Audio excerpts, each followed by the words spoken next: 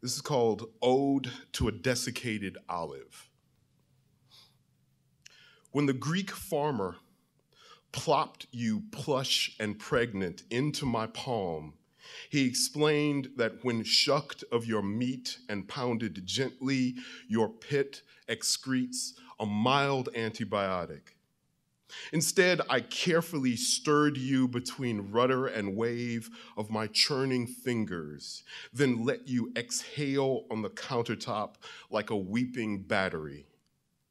Beneath your crown of leaves, a pubescent froth curls and naps with an acrid cologne of wood smoke. Left to simmer above time's distracted watch, you dimple and age into an amber compass, pointing like a nipple to the tongue's North Star. I caress the grandmothered keloid of your consecrated surface so that you may come to Jesus on my altar of breath. Remind this tongue how once an engorged earlobe was combination lock, opening a soprano's scale of moans. Unfold your map of flavors from vine to the secular intersection of oil and bread. Medicinal and mythical, you are a clairvoyant paragraph punctuated with blossoms of aspirin and eyelashes. If you take the place of my heart, let my veins be the roots of the tree that brought you here. I know, this is like asking the rain in my lover's hair to fall back through the sky, all right? And the two oceans I'm going to reference in this poem, I was very fortunate to go to India, Goa specifically, and hang out there at the beach. And then the week that I flew back, within a couple of days of my flying back, I had to do a wedding at Ocean Beach and realized, wow, this is the first time in my life I've actually interacted with two completely different oceans. That's kind of like the starting point. And this is then called, Before My Friend's Wedding Reception, I Stand Facing the Ocean. It is my second ocean this week. This one's waves gnashing its teeth in a grimace between laughing and chewing. The sky burdened and exasperated by fog. I am that fog. And I attend this wedding as detached as a ghost. Beneath these waves churn the surface of my first ocean, bathwater warm beneath a blushing sky. There, the waves were littered with people like flotsam scattered after a storm. This ocean would eat the naked alive. Just now, a dog runs the length of beach like a jet nearing takeoff, his hind legs flaring red in joy. Somewhere, people spill from the mouth of a church beneath a steady hail of rice. Somewhere, people laugh in the presence of roses and the foamy ejaculate of champagne. Somewhere, in the space between that previous ocean and this, someone floats forgotten and drowns. Blankets have been folded and sand is being spanked off flat soles while someone bobbles, their arms like antennas on a channel God isn't surfing.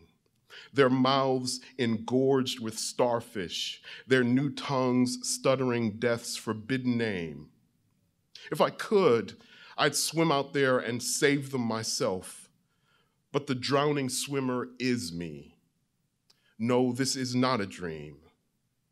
On the flip side ocean, I stand with green water belted at my waist, afraid of getting swept off my feet. I scoop up the loose nuts and bolts of seashells rolling beneath my toes only when waves are inhaled away from the beach and the water level bows. Here I stand weeping fog and sea foam, humbling myself to learn from a dog.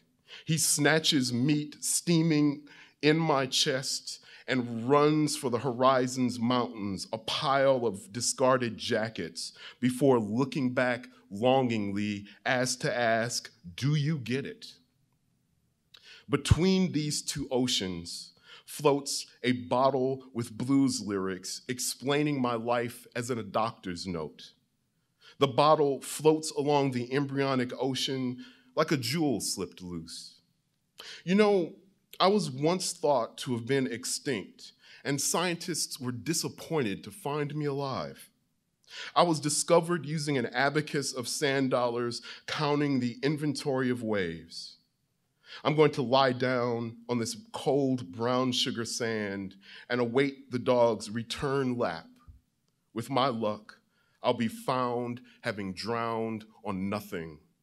There'll be traces of two oceans in my system, my eyes weeping saline rivulets in different flavors. Ah, but first, the wedding. All right. The final piece I'm gonna do purposefully runs long because I think the person that it was written for would appreciate it that way. And for my family here from Cave Canem, the only thing I wanted to say is last summer, I wrote a poem that was basically about me treating myself to a slab of barbecue ribs that I pretty much ate by myself.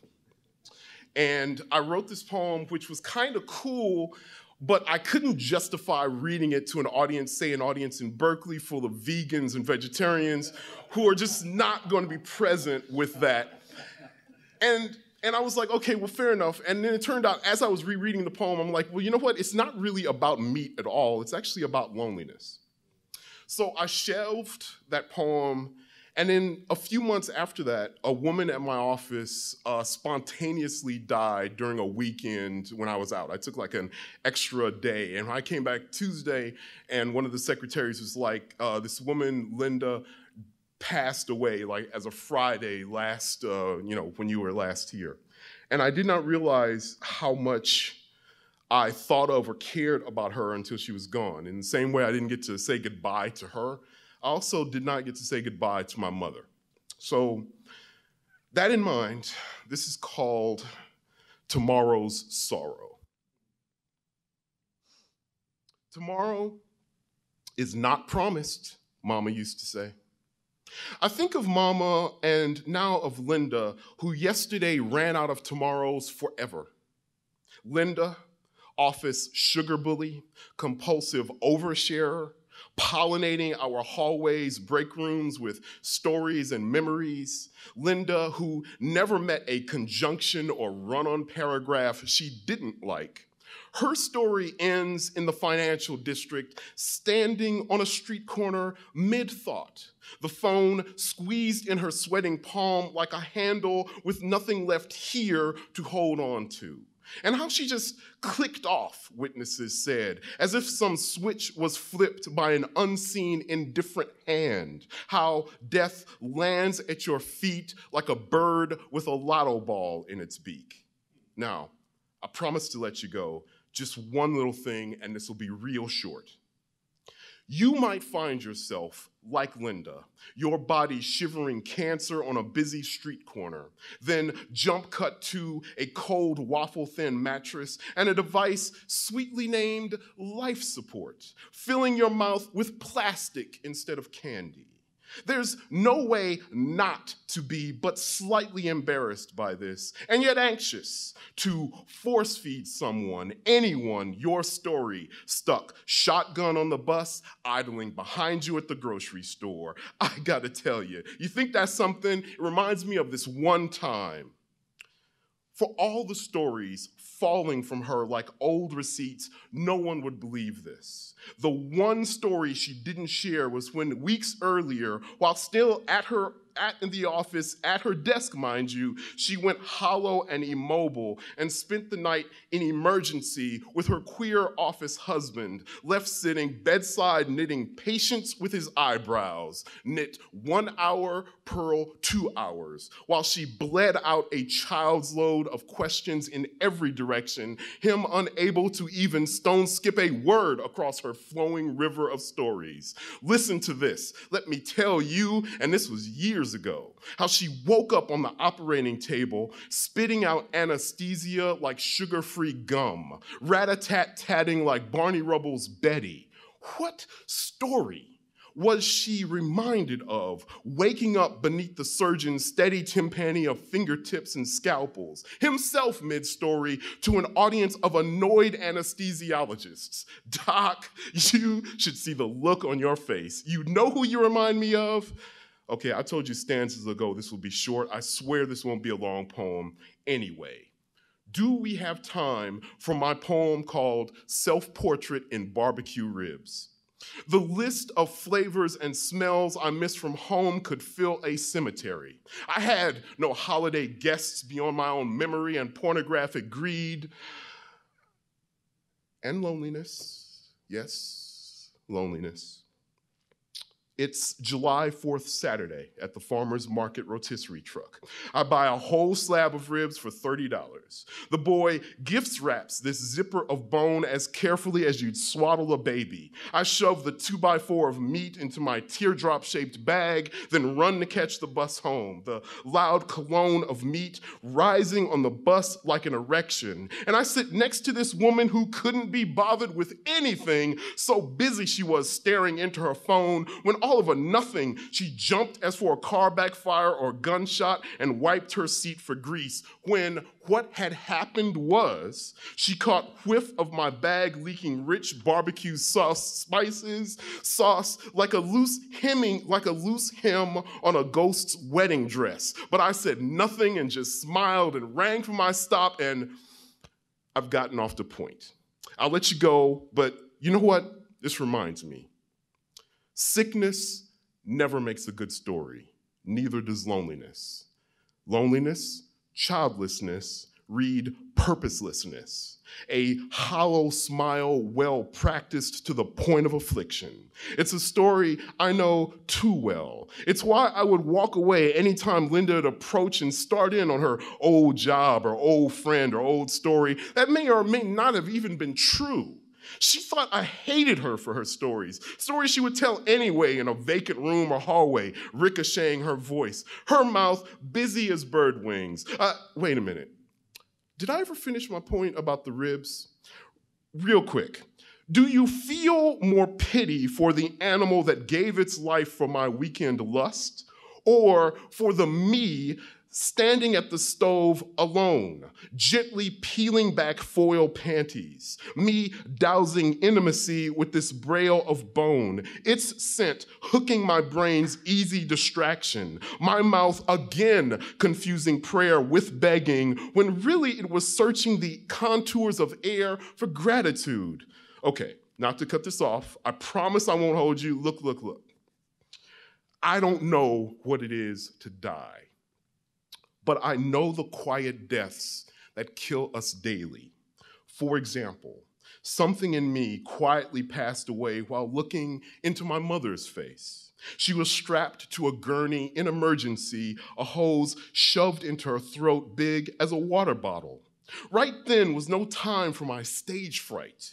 It didn't occur to me then to tell a joke or story, though years later it occurred to me to scoop up Linda and her love seat body into my arms mid-sentence and hold her while her stories wept over my shoulders. Shed your memories like bird feathers, I'd whisper, my heart, your dream catcher. Tell me how you've heard this one before. Tell me how hugging can be a form of assault. Tell this story especially if you don't believe in God, the invisible wire strummed between people, like everything that cannot be told or every unspoken apology. Tell my mother, Mama, I had a joke that would have killed you, but I'm sorry for my dumb bedside manner. Tell Linda I'm sorry for my back and a slowly closing door, that your voice mistook for hatred like a bird watcher mistaking a purple finch for a house finch. But can't you see, Mom, Linda, it was just me trying to get a word in edgewise. I don't have time for this today. Maybe we can catch up tomorrow. All right, thank you very, very much.